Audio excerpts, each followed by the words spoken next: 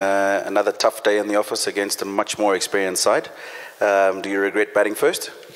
No, I think so. Wicket was, it wasn't the best compared to other days, but still it was decent enough. I just don't think we batted well enough.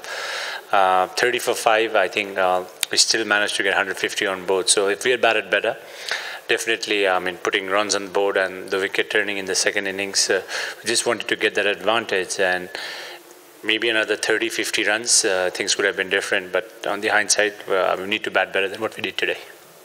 You were resilient with wickets falling around you throughout the innings, and you were the outstanding batsman in the innings. What did you say to the gentlemen at the break before they came out to field in the afternoon with such a low total?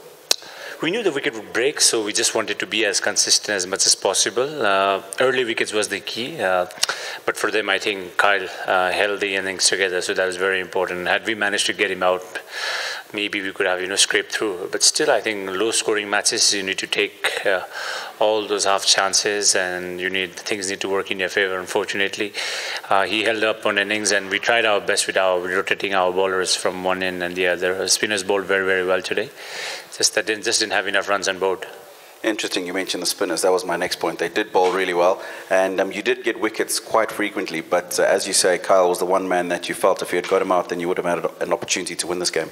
Yeah, definitely. I think he batted very well to get like 80 odd runs from 150. So he just held up one innings, and people started rotating from the other, and we just had to get him out in the latter stages.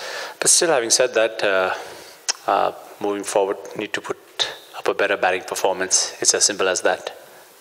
Great. Skipper, sorry for the loss, but then I wanted to just ask, at some point did you guys feel that you could actually defend 150 as the wickets were falling? Because I saw you guys were pretty pumped up.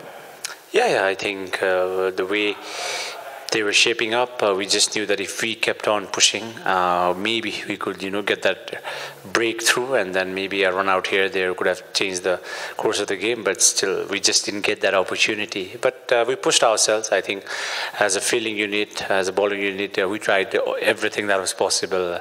Just that couldn't get more than 6 wickets. Great. Now it's 2 losses in a row. Do you guys feel under pressure for the next 2 games that you guys will be playing? As your next game is against Afghanistan, and the other one will be Hong Kong. Do you guys feel under pressure that at least you need to come out of this group stages with a couple of wins?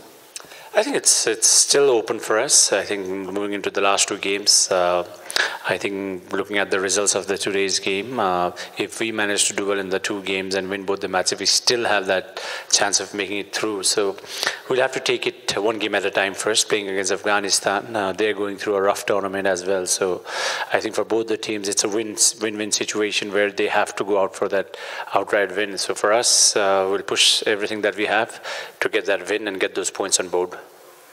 Looking at your batting, are you disappointed with the ways that you guys batted? Looking that against Zimbabwe, you guys went over the 250 mark quite well. It was very impressive. We just didn't bat well. We should have adapted better. And it's the first time you've played at this level, but you certainly haven't looked out of your depth. We talk about your batting performance against Zimbabwe, your bowling performance today. You get 6 wickets down with 150 on the board. What is the secret that you have in the change room to keep the guys going, to keep the guys energetic and always believing that there's an opportunity? For us, we push ourselves to the last ball. It's a game where you need to fight till the end. And as a team, I think we have fantastic team spirit. I think we've worked very, very hard to be here. We just need to get those both batting, bowling and fielding department all together. So if we get all 3 things going, I'm sure we'll be able to produce the result that we want. And I just hope it happens on the next day when we play Afghanistan. And finally, news of a little niggle with Basant. Will he be okay for the next game? Yeah, he should be fine. Thanks. All right, Pras, thanks a lot. All Cheers.